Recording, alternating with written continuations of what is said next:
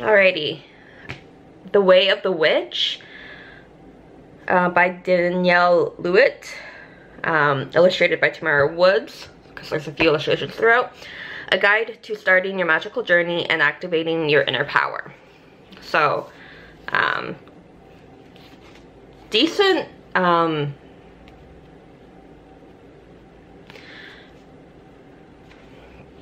size, for, like, this is a beginner book.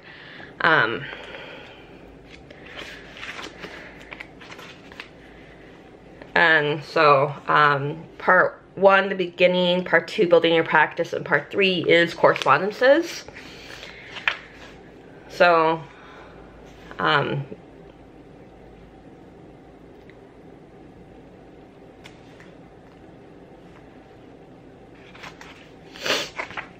like, which,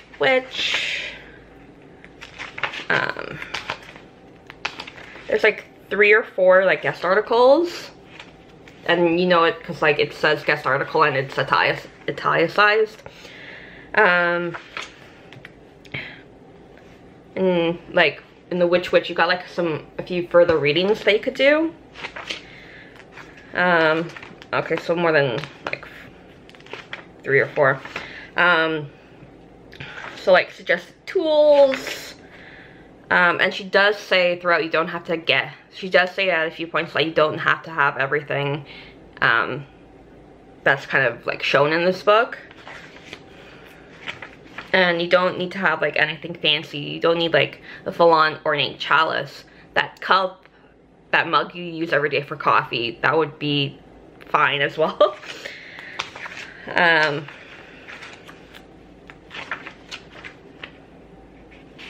There's a few like spells and rituals placed throughout as well. And she just does try at a few points, like if you have difficulty standing or walking, tries to make like a few like suggestions.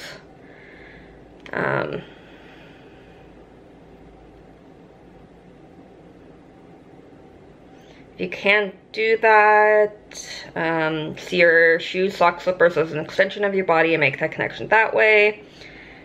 If you're in a wheelchair or can't touch the ground, hold on to any part of your chair and see it as a conductor of your energy, that type of thing. Altars, sacred space in your altar.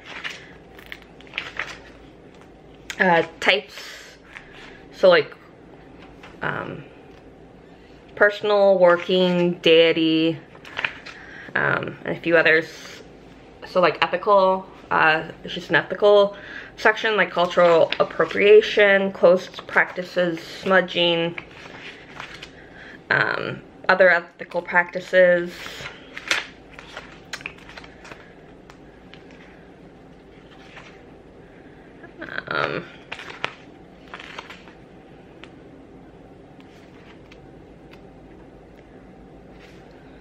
So when she gets to spells, rituals, and records, so guidelines to keep in mind when attempting to create your own. So keeping it simple, short, clean, and basically asking you like the 5 W's and H. So who, what, where, when, why, and how.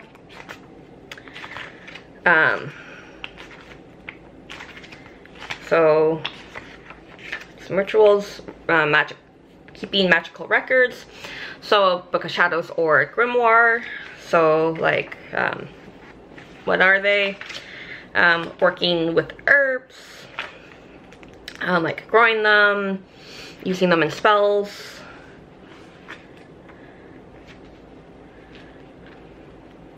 Connecting with them, and then she goes into crystals, and she goes back into like the ethical practices of like how was that crystal brought to the store that you are, how to use them, so keeping them with you, using them in spells, safely using them, and then goes into divination practices,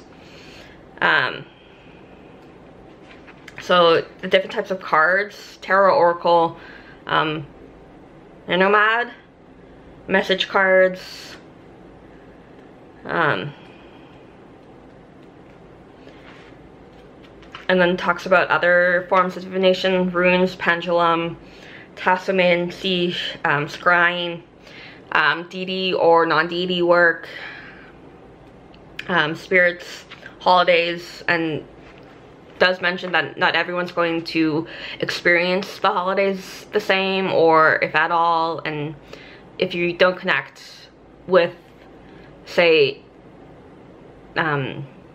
like Yule or like the winter's time, you don't have to have it, or Litha or Beltane or whatever, and you can have your own like personal wheel. Like, are there certain days, or is there like a certain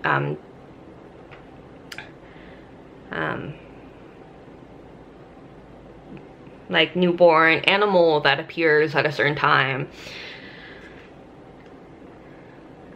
It does go through the 8 Sabbats.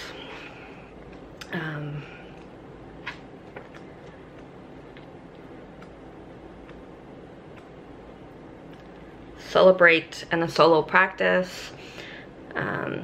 Practice under the radar, so not totally drawing attention to yourself, so like getting out in nature, using clothes and makeup, so the color of your shirt, the color of your makeup, food and drink, like what are you eating, what are you making, when you're coming out, online reminders, so like being aware what might happen if you're sharing stuff online. And then the correspondences, so like further learning. She does have a list of I think it's just, yeah, her main social media is Instagram, so she's listing Instagram accounts. A number of these people do also have like YouTube channels, because like Warrior Witch Nike, Witch of Wonderlust, and Chaotic Witch Ant. I know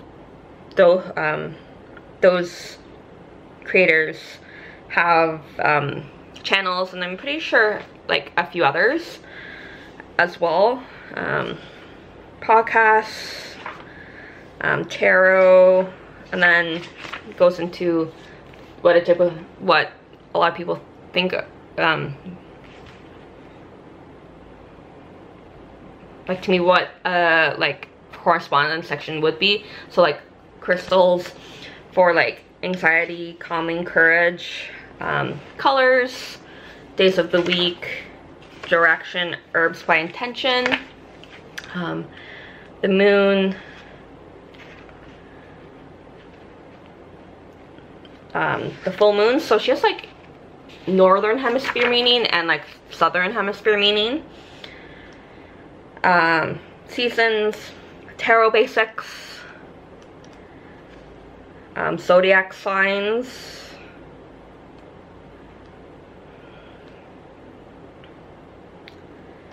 another guest article, and then you're at the end of the book. So really beginner type of book. Things aren't overly explained. It's you are getting an introduction to a number of different topics.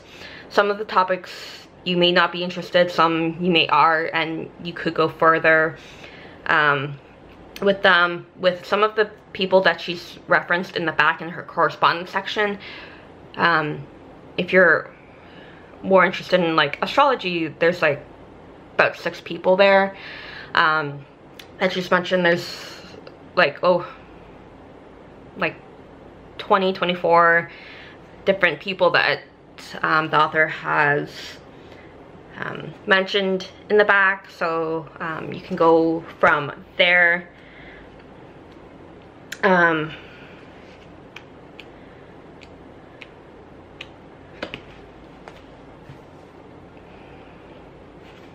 but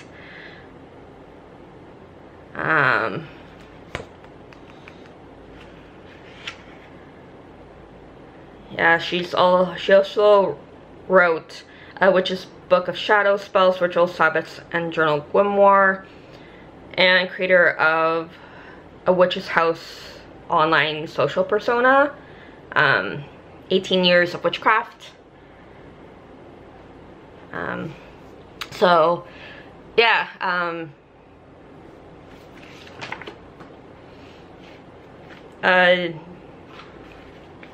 yeah, a really more recent release of a beginner type of book, if this is more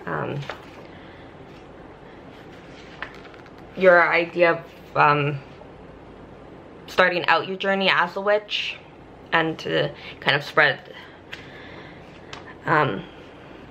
elsewhere in different terms and stuff. So yeah, The Way of the Witch. Happy readings.